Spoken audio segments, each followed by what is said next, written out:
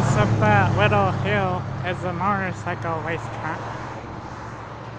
And here's a bridge into downtown Castle Rock. And this is the road that used to go underneath the bridge. And over here, just east of the motorcycle track, is the Fairgrounds. They don't do a whole lot most of the time. And here's some colorful flowers.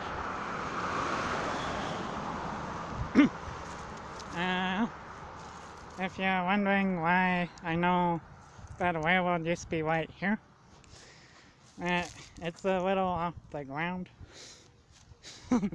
It's sort of elevated up above the normal ground level. And when that creek over there just to the west gets high enough, it comes over here. And the river sometimes makes it up onto Fair Lane, the eastern end of it. And sometimes this road almost has water coming up onto it. There's like a low spot somewhere over here. And there is a sidewalk where there didn't used to be one, but it's a sidewalk that don't go anywhere. And here's the sky again. Looks like it might rain tonight or tomorrow.